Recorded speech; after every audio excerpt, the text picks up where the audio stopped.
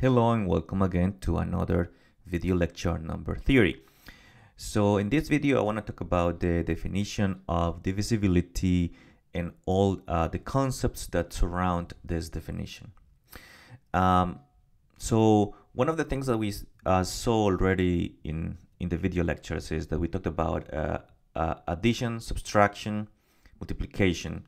Those are the basic operations in the integers, but they lead to more complicated concepts like divisibility. Before I go again into the definition and talk about the specifics, I want to recall a couple of things. So first, let's recall that the integers are symbolized with this letter here, and I just the number 0, plus or minus 1, plus or minus 2, and so on. And also that divisibility is a statement about two integers. Now that's going to be important because divisibility is not a computation, it's not a number, it's just a statement. So as such, a statement is either true or false. Now, informally, what we're gonna say is that an integer a divides another integer b if a goes exactly into b. Now, of course, that is not the formal definition of divisibility, but that's what usually maybe you think about in terms of informal definition. Now, let me give you a geometric idea of divisibility before we actually go into the actual definition of it. Now, this geometric idea is going to work only for positive integers. So the geometric idea is going to go like this. So we're going to represent the number by squares like this.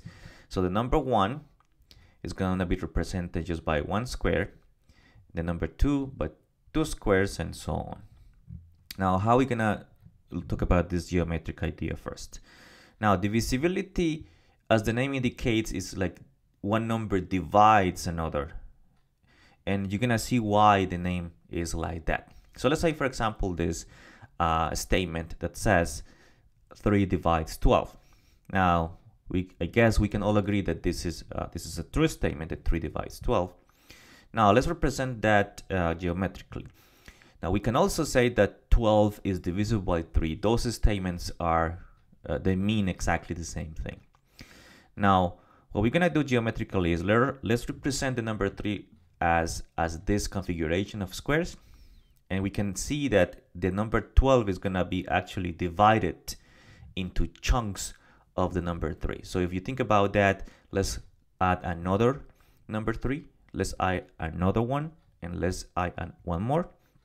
So that whole rectangle that you see there, that all is the number 12. And if I can point out, this is the number 3, which is these 3 blocks that are here are dividing exactly the number 12. So that's sort of like the geometric representation of divisibility. The number 3 actually divides, in the actual sense, the other number into smaller pieces, smaller chunks. So we go say that 3 goes into 12 4 times. Why? Because there are 4 chunks of the number 3 that go exactly into the number 12. Now let's look at some other example. We can also say that 5 divides 15. Yeah, that's a true statement. Or you can also say that 15 is divisible by 5. Both of them, of course, mean exactly the same.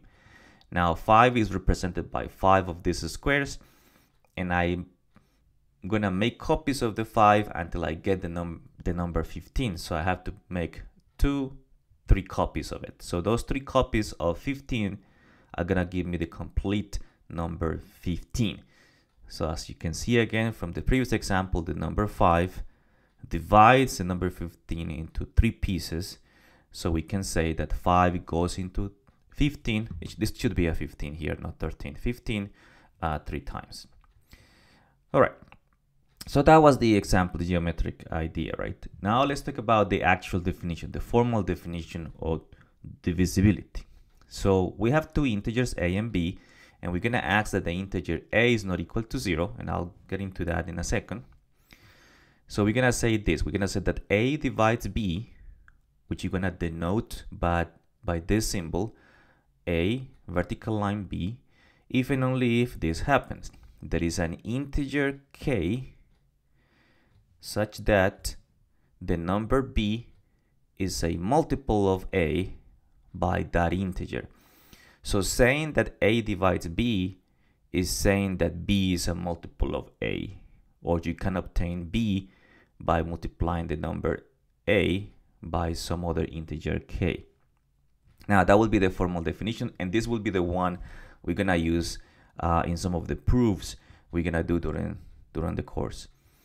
Now, as I said, A divides B means just this, where K is an integer, and that's important. This K has to be an integer. Now, as the notation is this one is also usually the vertical line. If you look at some other books, maybe they have a little bit of a different notation with a line that is a little bit diagonal. I would like to use this notation for this course.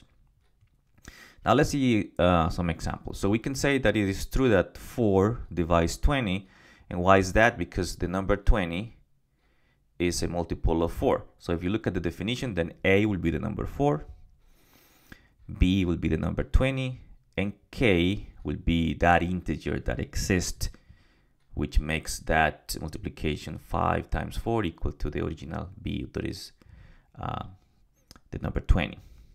Now the same thing we can do with the other example. We can say that negative 3 divides 21, and that's because we can express 21 as a multiple of negative 3.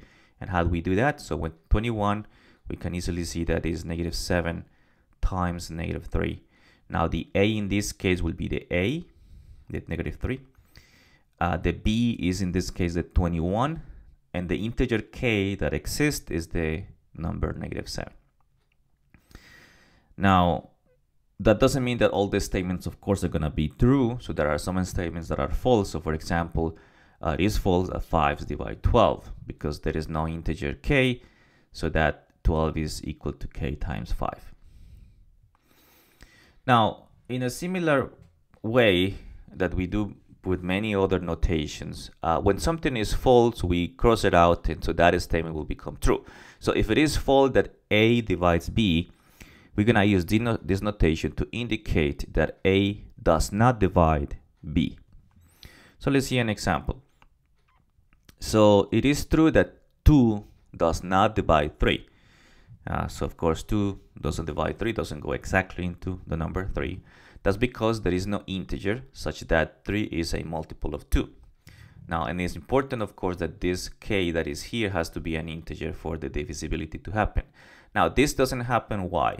Now, if you think about it, well, you can make K equals to 3/2, and this equation right here will be true, but 3/2 is not an integer. So that's what is important, that this K here is an integer. So is this number that is here should be a multiple of this one, but not any multiple, an integer multiple of it. All right, so let me make a little bit of a remark from the definition. So let me recall again, what is the definition of divisibility? We say that A not equal to 0 and B are integers. We can say that A divides B, denoted by this, if and only if there is an integer K, so that this equality here happens. Now notice here that we ask this A here not to be 0. Now that is actually not that crucial, and before you think about divisibility, dividing by 0 is not the same thing. So that condition here, if you for example allowed that A here to be 0, that's not going to give you any contradictions in the definition. Now let me make this very clear.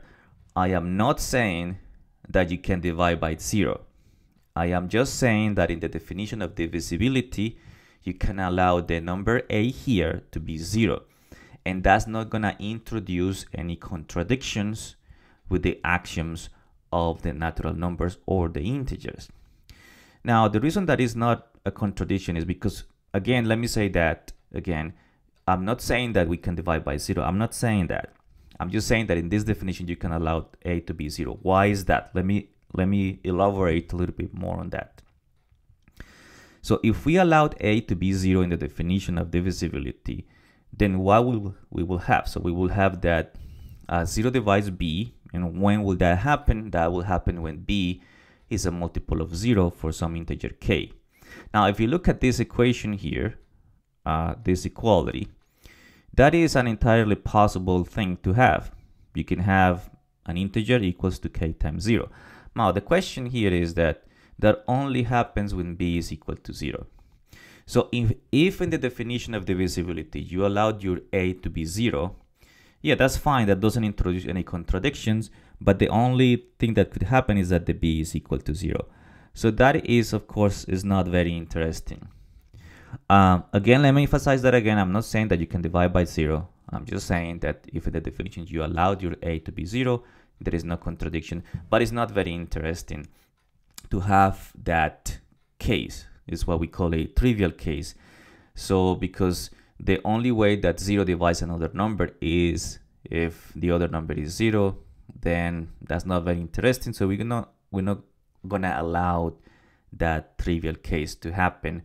So from now on, what we're gonna say is we're gonna stick to this definition, a not equal to 0, with the same conditions that I described earlier, not because it's gonna introduce some contradiction.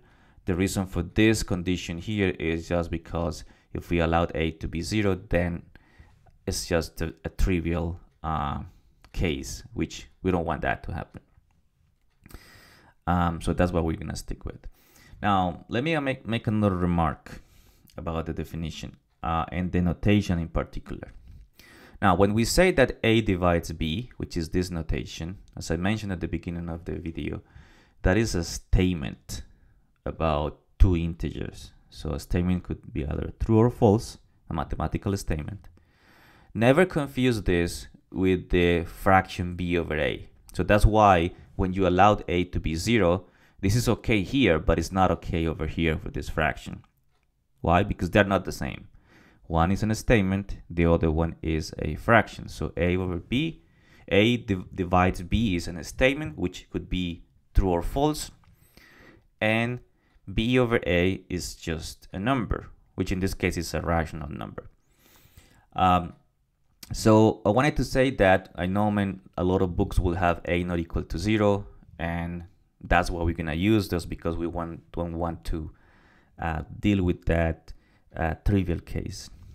Now, I made this video only about the definition of divisibility because, well, I think it's important to look at it in a more detailed way.